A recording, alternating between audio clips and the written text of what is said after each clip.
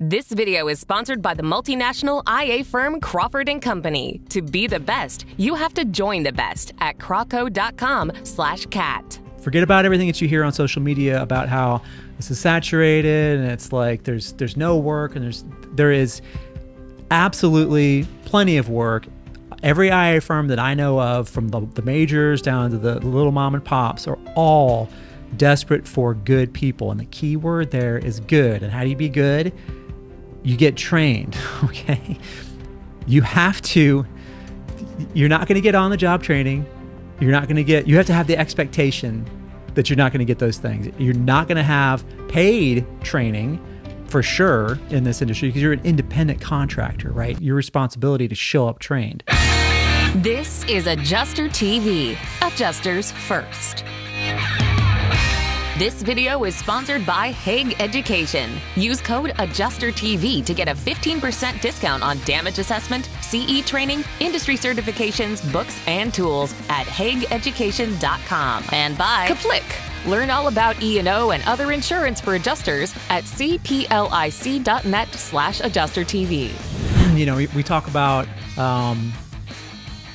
adjusters being out in the field and not being very good, and it's not because, you know, if you're somebody that's watching this and you don't really know that much about our industry, you know, but there's a conventional wisdom about insurance companies and adjusters, and that is that they're out there trying to like save money on the insurance company and deny everything and all this kind of stuff. And people believe that in their heart, and they believe it, and they're as convicted about that as they are about their faith or about whether the sun's going to come up from the east in the morning, right?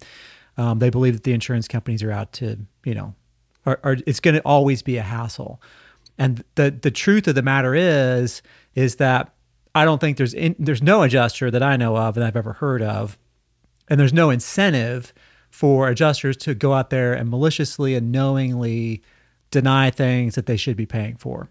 Everything that we do is dictated by the policy, which is an agreement between the customer, the homeowner, the insured, the policyholder, and the insurance company.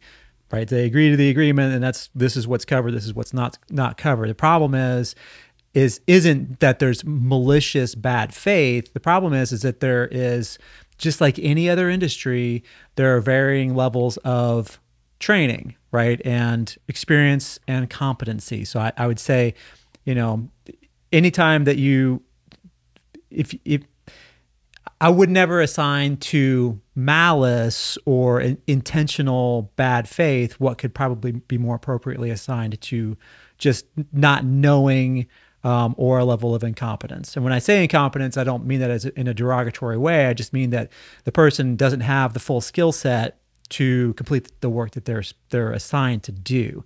And you could lay blame all around on why that happens. A big piece of it can go on the carriers. A big piece of it can go on the independent adjusting firms that we work for. But the biggest piece for independent adjusters falls on us, right? So when we get out into the field, when we get work assigned to us, we need to not have the expectation, if we're brand new, that, oh, well, I'm just going to show up. I'm going to get my license, my Florida license or whatever, and then I'm just going to show up and get on-the-job training, or I'm going to do a ride-along or something like that. And that's going to be sufficient for me to be able to handle what in a lot of cases could be a complex situation with a lot of different layers, a lot of different other actors involved, right? So contractors or public adjusters, not to mention the homeowner, right? So as adjusters, I would say it's absolutely incumbent upon us to show up trained. I saw there was a recent post in a Facebook group about people, you know, asking whether or not they should spend any money on training. And let me tell you something. And this is a general statement about 2023 America. I can't speak for the rest of the world. But what I see when I, you know, go to to go out shopping, to go to REI or to go to the grocery store or to go to wherever, and you walk by the front door of a taco place, Panda Express, you know, McDonald's, whatever it is, and they all have help wanted signs in them, and they're all offering $17 an hour $22. The Panda Express has a sign in front of their place for $22 an hour to scoop rice into a bowl, right? And I'm sure there's certainly other, things you got to do. You're a customer facing person, whatever it is. But that's like my first job out of college, I made $9 an hour, right? When my first, like, not my first, but like the last job that I did in television, I made $15 an hour. I lived in Los Angeles. I had to have 5 roommates, right? And I was an associate producer at the Food Network, $15 an hour. And now you can just go anywhere to any place and make at least that. Not because it's the minimum wage and not because it's like somebody's telling these companies to, but they keep raising the wage rate to try to get somebody in there to help them. One of my favorite taco places in town closed its doors. They went out of business because they couldn't find people to come in and work. And there are a lot of people here. We're one of the places where everybody from the coastal areas are moving inland, like people moving to Austin, Texas, or to Florida, or to Dallas, or to Montana. We get a lot of people coming over from the West Coast who don't want to be on the West Coast anymore. They want to be somewhere else here. And they're all here. And so we have, 50% more people than we did 2 years ago in our little valley, which is maybe tens of thousands of people. And nobody's working. There's no high school kids to work the drive-through. There's no, the contractors that we're trying to hire are, short-handed. They can't even find, it's hard enough to find a skilled person who knows how to do electrical or who knows how to do HVAC or whatever. They can't find those people. So they're trying to find anybody who they can just hand a hammer to and just show them how to do this one thing and then show them how to do the next thing just to help them out. All of this to say that I believe more than ever that forget about everything that you hear on social media about how this is saturated and it's like there's no work, and there is absolutely plenty of work. Every IA firm that I know of, from the majors down to the little mom and pops, are all desperate for good people. And the key word there is good. And how do you be good? You get trained, okay? You have to, you're not going to get on the job training. You have to have the expectation that you're not going to get those things. You're not going to have paid training for sure in this industry because you're an independent contractor, right? Your responsibility to show up trained.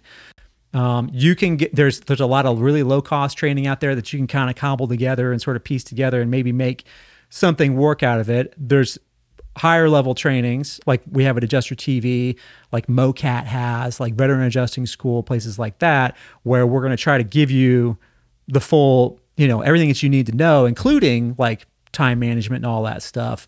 But you're going to have to spend some money on it, right? Because we're not going to work for free, and anything that's worth anything is not going to be $99, right? If you're out there looking for $99, xactimate certifications or whatever, you could probably find them, but is the quality going to be any good? Is it going to be taught by a person who actually has run claims in their life, who has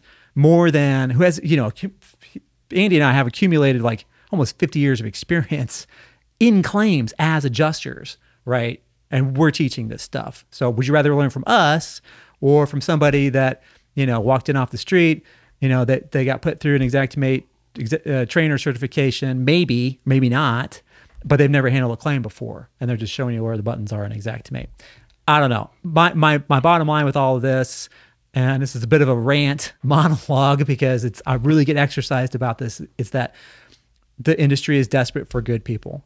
It's desperate for people, period. But if you can be good, and by good, I just mean like put in like 10% extra effort on this stuff, show up trained, and put in a little bit of extra work while you're on your CAT deployments, and you will always be working. You'll always be somebody that any firms that you work for, they're going to recognize that you're putting in a little bit of extra effort on your customer service, your file accuracy, your closing, at least average or above average claims per day.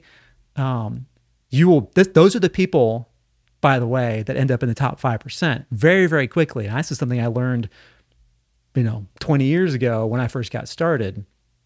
If I put in just a little bit of extra effort on this stuff, made an effort to close more claims and had those claims look really good. And it was really nice to the homeowner and the contractor and everybody else.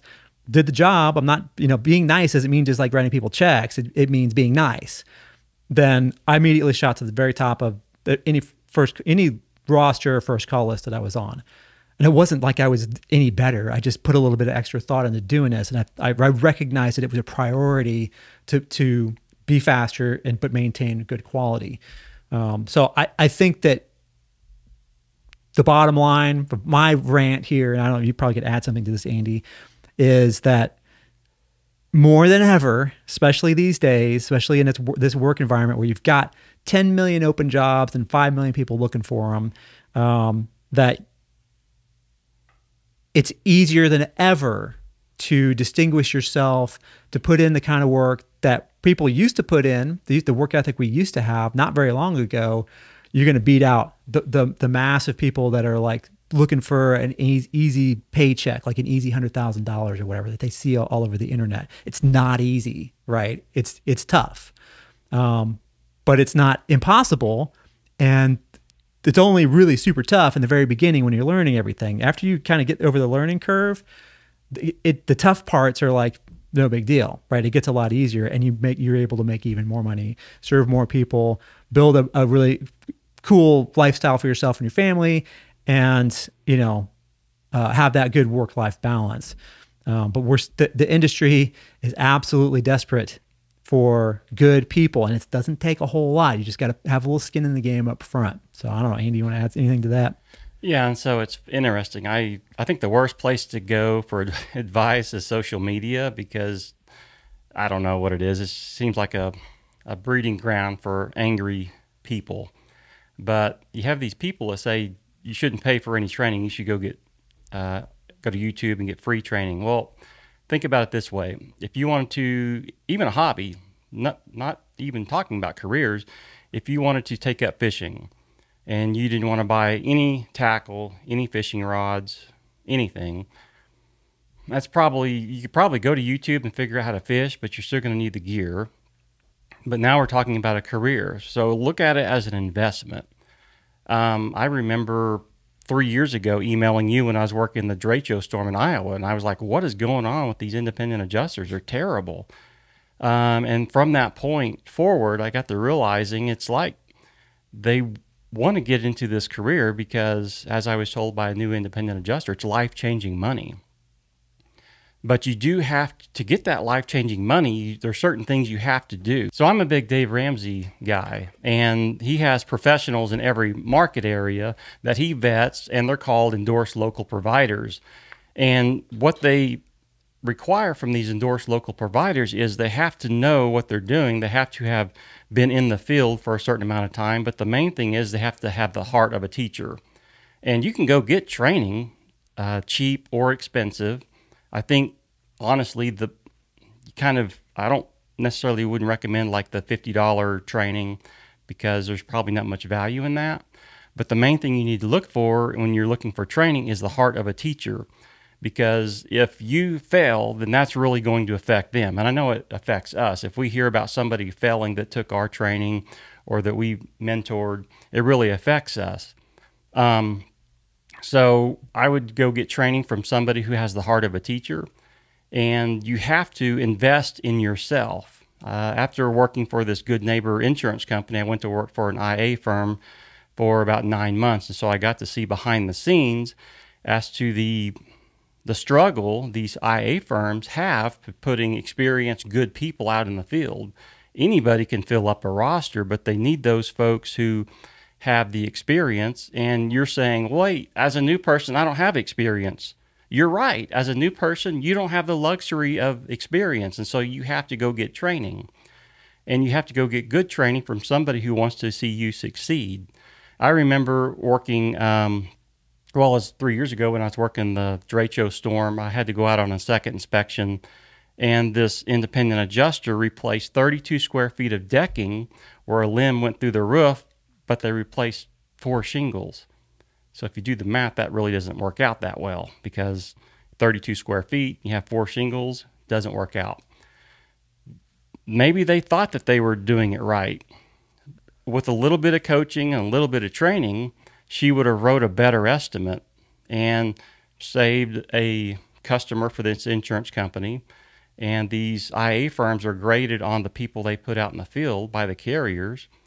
And so if you are sitting there thinking, well, I can't get a deployment, well, you need training, build your network, but absolutely you got to get training because you don't have the luxury of experience. Now, I don't necessarily need training. I just need to keep doing it. And so just continuing working claims, that's going to keep my skills sharp. Continuing in the industry, that's going to keep my skills sharp. But if you know absolutely nothing, then you're not going to probably get a deployment unless you get some good training. Now, I will say this, you can sometimes break through on a hurricane. That's probably not the best way to do it, is just hang out and not do anything and then hoping you're going to get a deployment on a hurricane to prove yourself, because you're probably going to wash out.